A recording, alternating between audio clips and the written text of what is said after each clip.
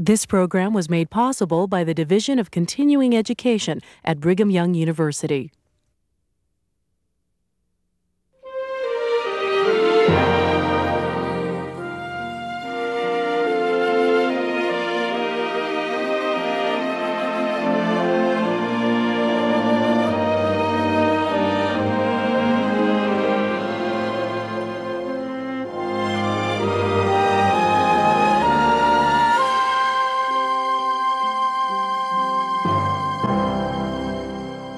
We welcome you again to our ongoing series of roundtable discussions on the books of Matthew, Mark, Luke, and John, the Gospels of the New Testament. And joining us are members of the BYU Religious Education faculty. I'm Brent, Associate Dean of Religious Education and Professor of Church History and Doctrine. And joining me today are Professor Camille Fronk, Professor Ray Huntington, and Professor David Whitchurch. All three of these good faculty members are from the Department of Ancient Scripture. Well, let's continue talking about the Sermon on the Mount.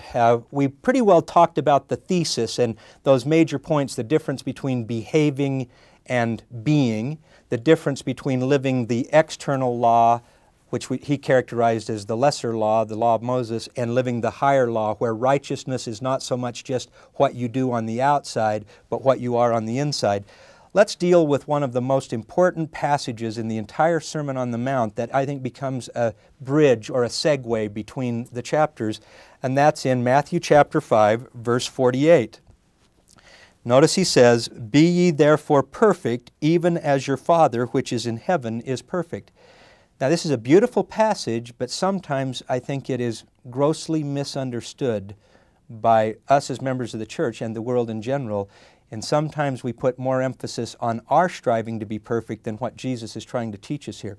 What do we really know Jesus is trying to say in verse 48 there?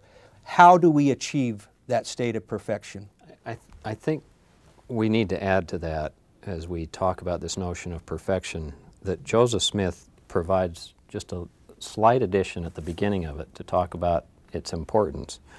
He says, "Ye are therefore commanded to be perfect."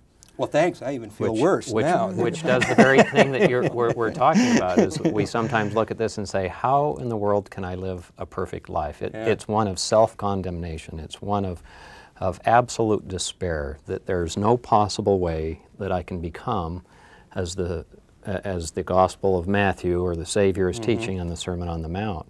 But that's the very idea, is that we are commanded to become. The word perfect is probably better understood as to become mature or ripe or complete. Or finished. Yeah, finished is another way of saying it. I like the ripe idea, because you can see a fruit in the springtime that is anything but ripe, but you don't say it's rotten or worthless. It needs time and right circumstances of development. Or even when it's fully formed but not yet ripe. Yes. That's another image of it. And I think the nourishment that you have to take from all this is the Savior, that it's the process by which we utilize the atonement in our life, we come unto Christ, that we really become perfect. We need to remind ourselves, as the Book of Mormon does in 2 Nephi chapter 25, verse 23, that we're saved by grace.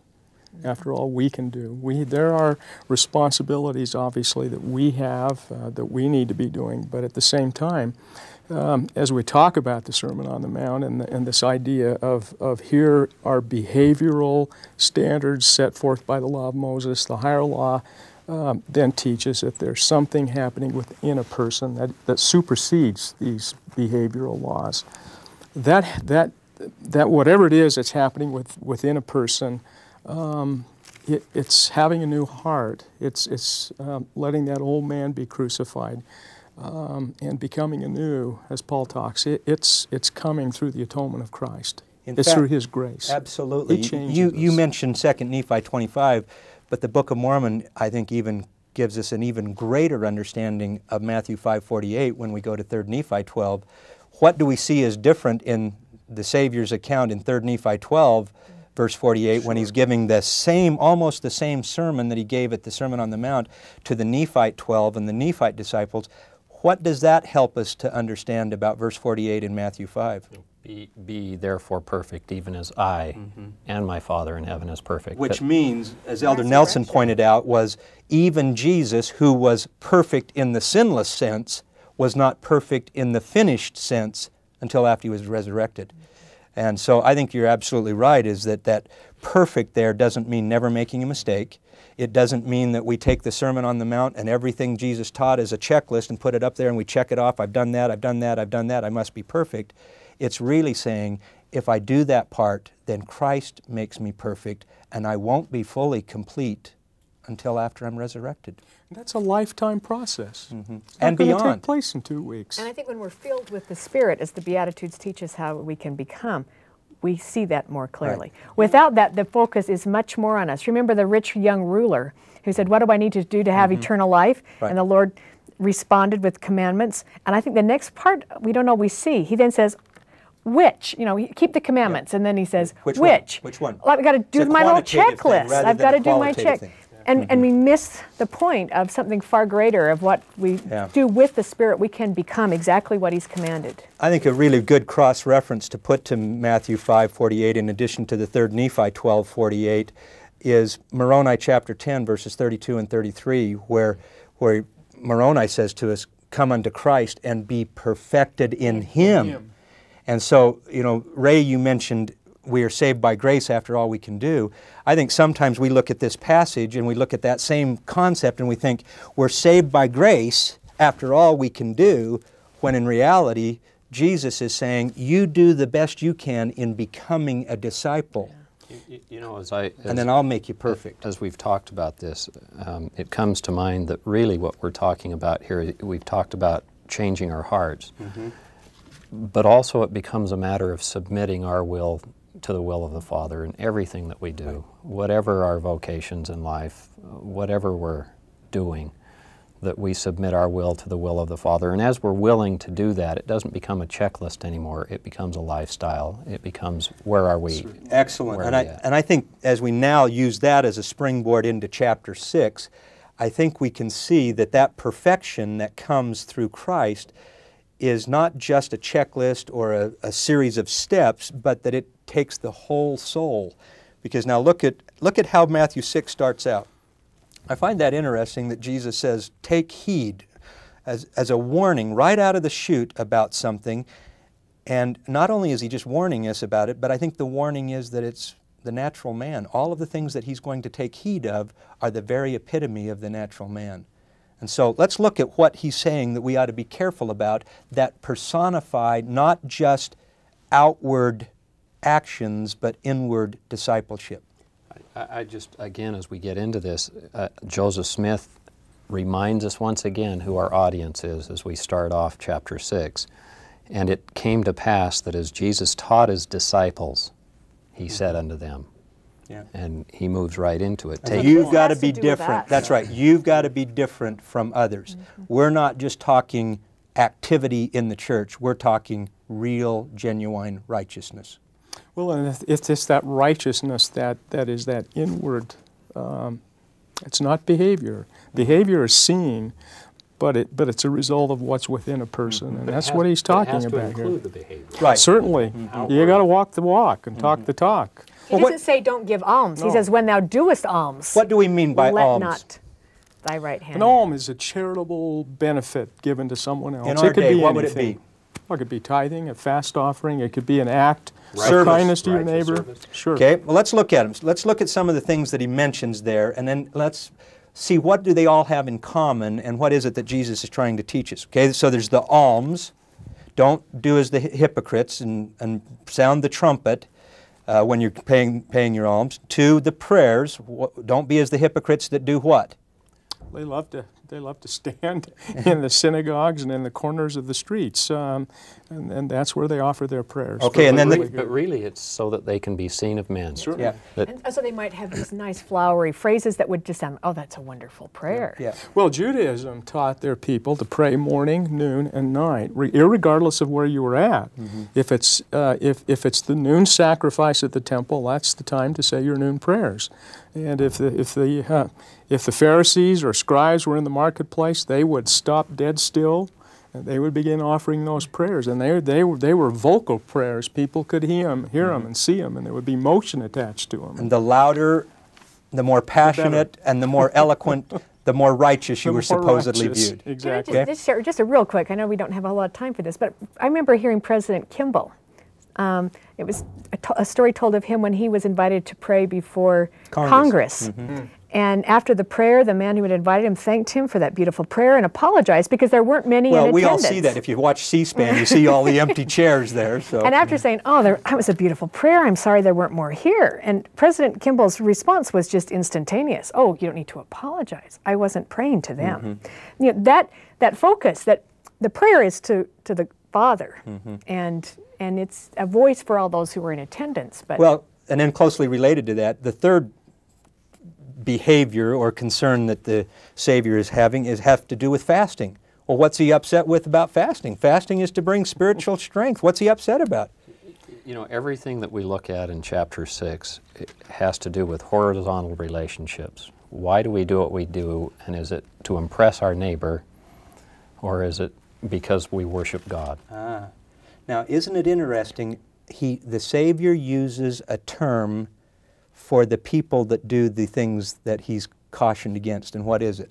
hypocrite. Now, this is something in English we don't pay particular attention to, but the Greek root for that is so significant. What was a hypocrite in ancient Greece? It was an actor. It's one who Plays a part. played a part. They put a role. mask in front, and they had a role. They had a set of lines they memorized, and they went through the motions. Now, reciting. isn't that to me even makes the passage more beautiful, because what he's saying is what you're doing is putting up a mask of religious life. Right.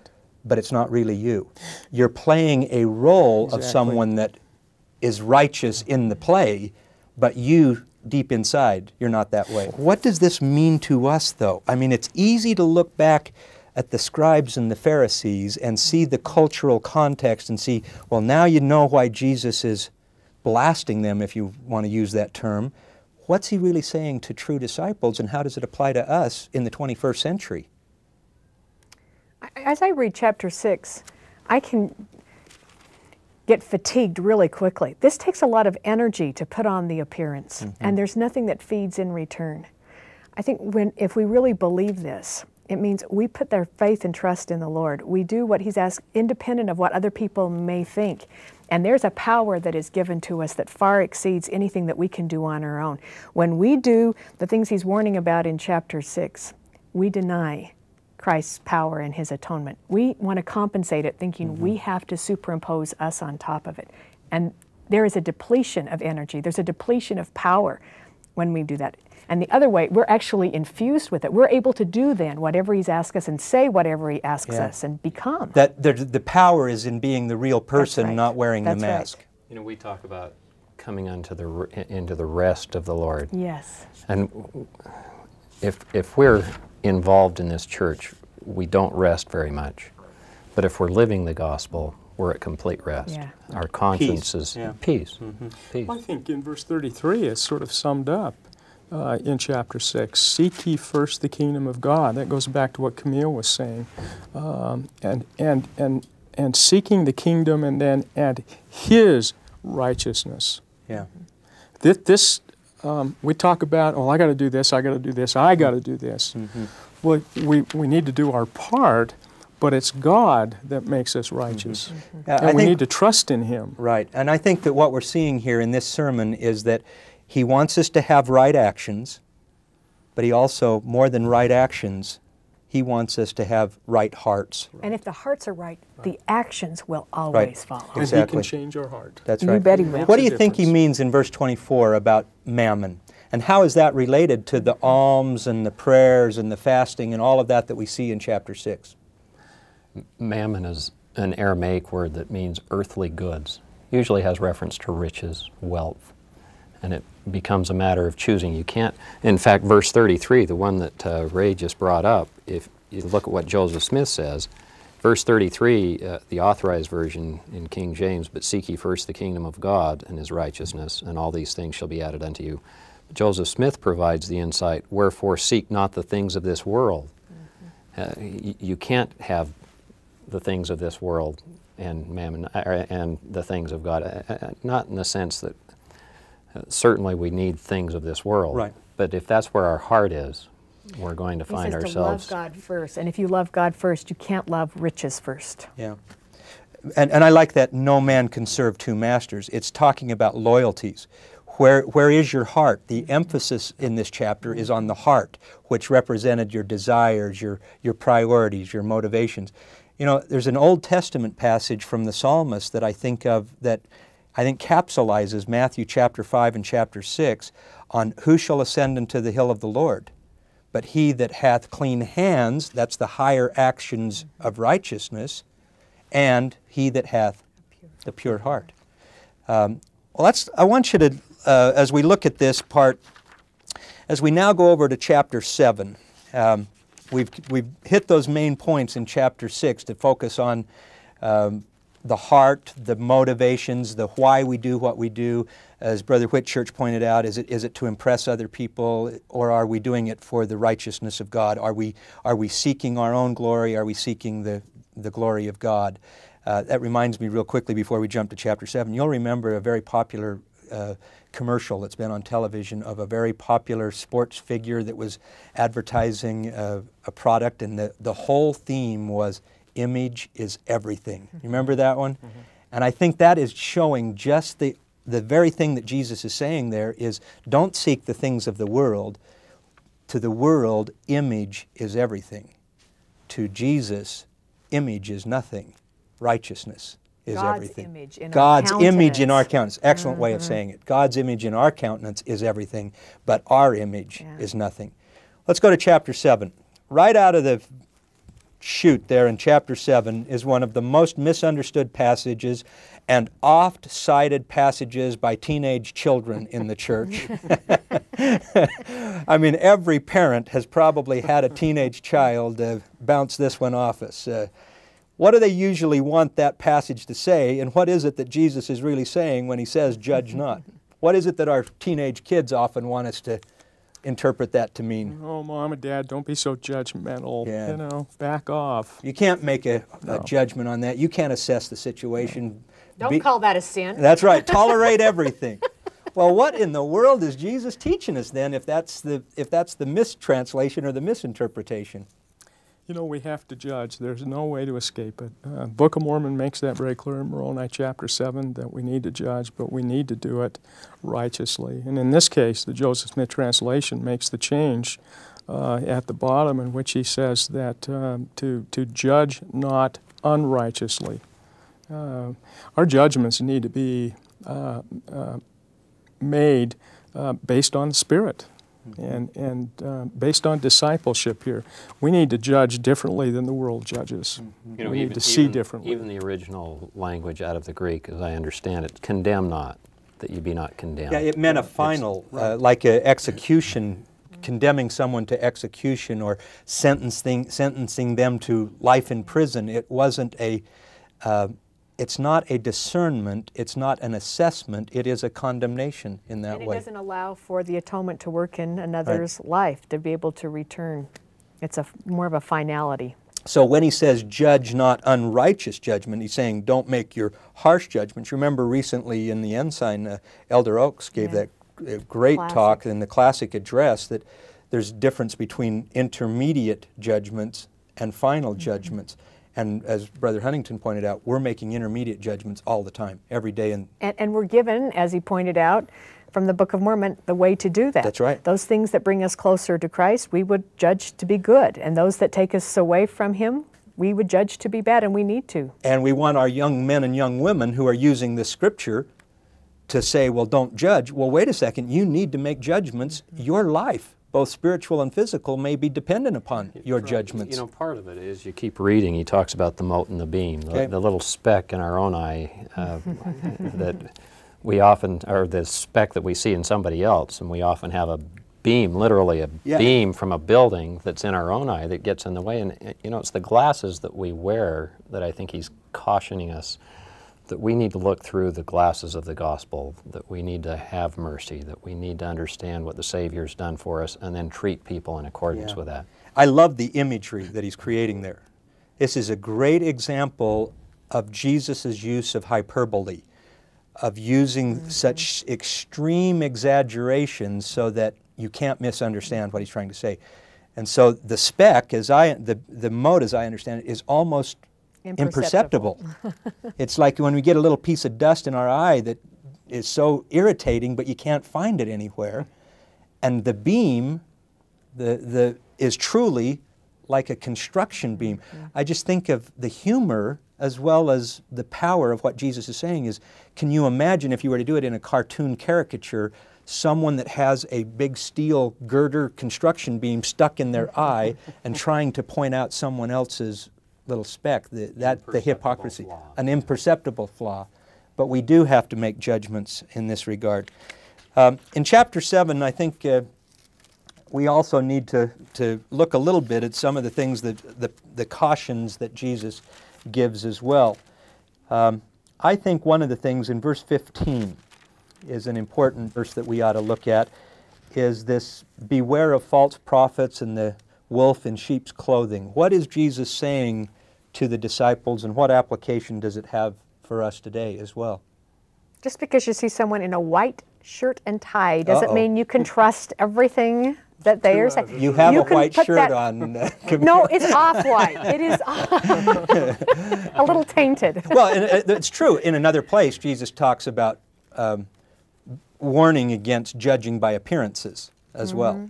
That spirit is needed to be able to make those righteous judgments. And a lot of times we need to depend on that instead of simply some outward credential.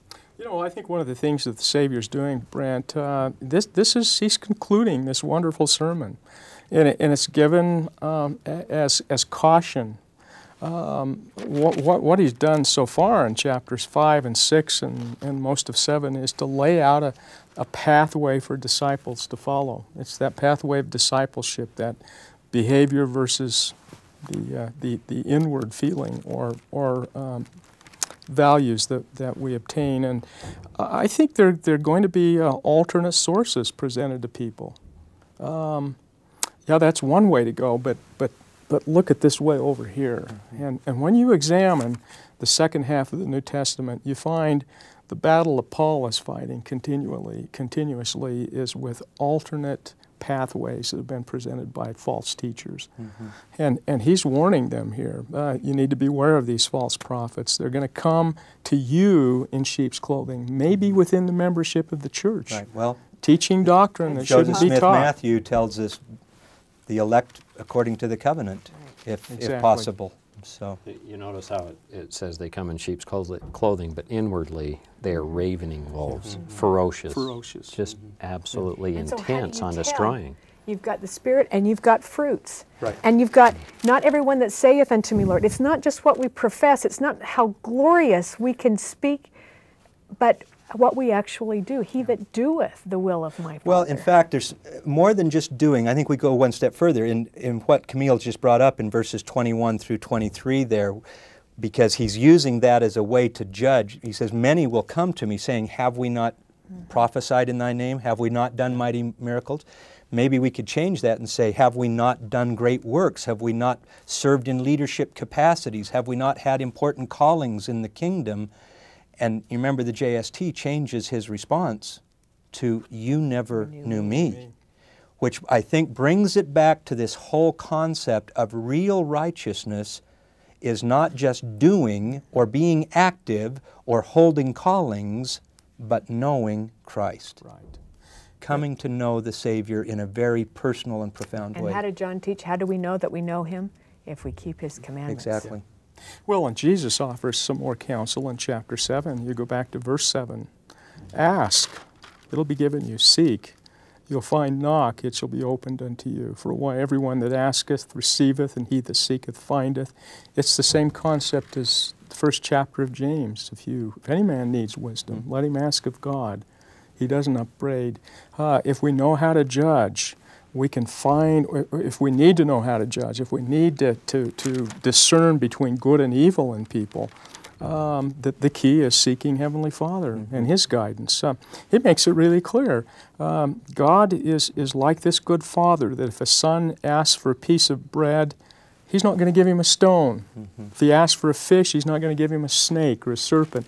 God is the giver of all good things. And for us who need wisdom, to be able to judge wisely and righteously, God can direct our hearts. I think that's great. And in fact, if we were to bring it to a conclusion, to a real nutshell, I think one of the things that we see from this great Sermon on the Mount is the guarantee that He gives us there at the end of chapter 7, that is even elaborated further in the Book of Mormon and Helaman, that if we're built truly upon the rock foundation of Christ, we will not fall. We cannot fall. Yeah, we cannot. And no matter what happens, but if we are doing things for the outward reasons, if we are just behaving but not being, we're on sand. But when we are on the foundation, the rock-solid foundation of Jesus Christ, true disciples, inward and outward, we cannot fall. For more information on this program, visit our website at broadcasting.byu.edu.